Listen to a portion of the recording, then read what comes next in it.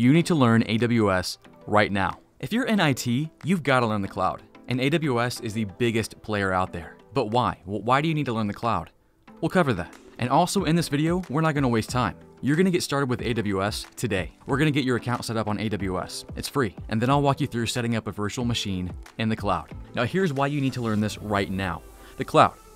Basically someone else's computer. And in this case, this computer belongs to Amazon. Amazon has a ton of computers, a ton of servers, and they said, hey, guys, if you want to use our stuff, we'll let you. I mean, you have to pay us for it. But hey, come use our stuff. And a ton of companies did that. And they're currently doing that. Instead of buying their own servers, which can cost hundreds of thousands of dollars, even millions, they're basically renting Amazon's servers. Companies move their IT infrastructure to the cloud for a variety of reasons, cost being one of them, but it also gives them a ton of freedom. You see, Amazon has endless resources. If a company needs to expand rapidly and they don't have the cash to buy a ton of servers to grow, Amazon does. Plus, they have a ton of cool features in the cloud that you would not have in your own data center. More and more companies are moving their stuff to the cloud. And this is why they need you. They need skilled IT people, people who know AWS, to help them move their stuff to the cloud. And once it's there, they need help managing it. This is why AWS, the cloud, is one of the hottest IT skills you can get right now. Don't take my word for it, check it out. A LinkedIn article, the top skills companies need most in 2020, what do they say? Number 1 is blockchain, but coming in at number 2, cloud computing. An article from Business Insider, the top 20 tech skills that employers want. Let's see what they say. Coming in behind Python at number 3, Linux at number 4, JavaScript, and then number 6, Amazon Web Services. And then Global Knowledge says the 10 most important IT skills for 2019. I know it's 2020, but this still applies. Coming in at the top of the list, cloud computing. Are you convinced? Well, maybe you're not. Check this out. According to the DICE Tech Salary Report, a cloud engineer, on average, makes $128,000 a year. That's a lot of money. So where should you start? How can you start learning? Get certified. There are 2 certifications I want you to consider. First is the AWS Certified Cloud Practitioner. This is a entry-level cert if you're just fresh, new to cloud. If you don't know anything about cloud or you're really new to IT, this will be great for you. Now, if you're already in IT and you've at least heard of the cloud, I would recommend the next level. It's a mouthful, the AWS Certified Solutions Architect Associate. This certification will get your foot in the door as a cloud admin. In fact, my brother Cameron switched from being a network engineer to a cloud engineer by getting this certification. Now, if you want to get that certification, I just released a course. I teamed up with Anthony Sequeira and David Bombal. We actually just launched the course today, so if you want to check it out, I got a link below. And right now it's only $10 for a limited time. So get it while you can. Now, I don't know about you, but when I first start learning something, I just want to get my hands dirty. I just want to do it. Well, that's what we're doing right now. We're going to set up an AWS account on their free tier, and then we're going to walk through setting up a virtual machine in the cloud. Let's do it real quick. Go ahead and fire up that web browser, and we'll navigate to aws.amazon.com. Start building on AWS today. Okay, I'll do that.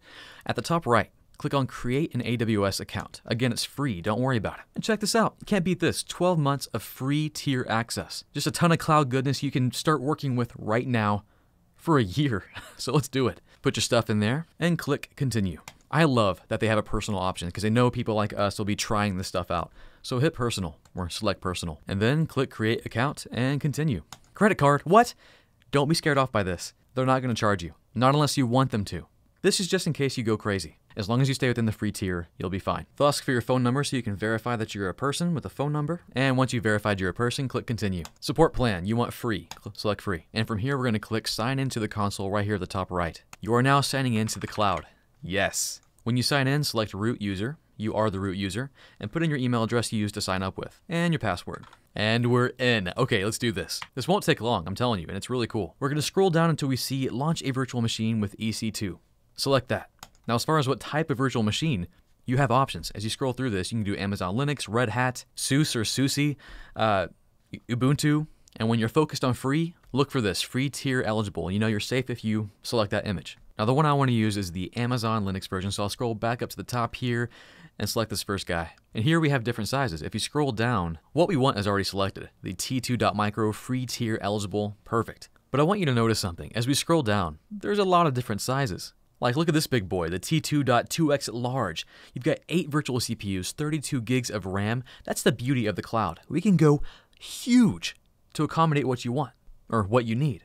But anyways, we want the T2.micro already selected. We'll click Review and Launch. It's going to give you a quick summary of what you did, and we'll go ahead and click Launch because we're moving fast. Now this part's important. If you want to connect to your virtual machine or your Amazon Linux box from your own computer, you'll need to set up a private public key pair. It's how you authenticate. Where you normally use a username and password, we're going to use a private key public key pair to authenticate you. Now if we try to choose an existing key pair, we'll select this.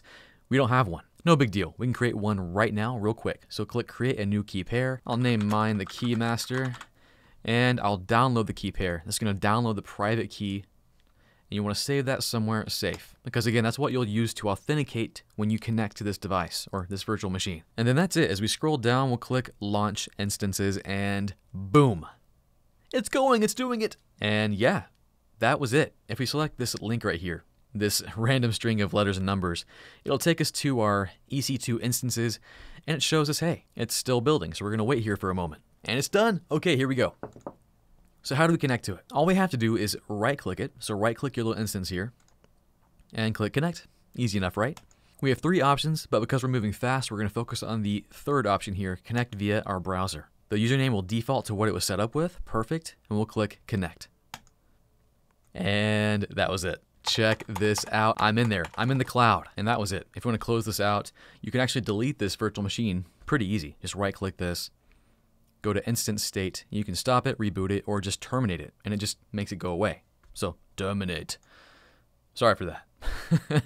Yeah, I want to terminate it. Yes, go ahead. That's simple. You just set up a cloud account in AWS. That's amazing. And not only that, but you set up a virtual machine in the cloud. Now there's a lot more you can do, and you will find that out. But this is step 1, getting you started. You may have noticed that I went quick. I didn't show you any of the settings or any of the cool things and knobs you could turn, but that's the fun part. And as you go deeper into AWS, you will learn that stuff. So let me know below if you were able to do this, if you set up an AWS account and you launched your virtual machine. And if you want to keep going down this path, if you want to dig deep and learn more and become AWS certified, check out our course below. We take you deeper. Well guys, you need to learn the cloud.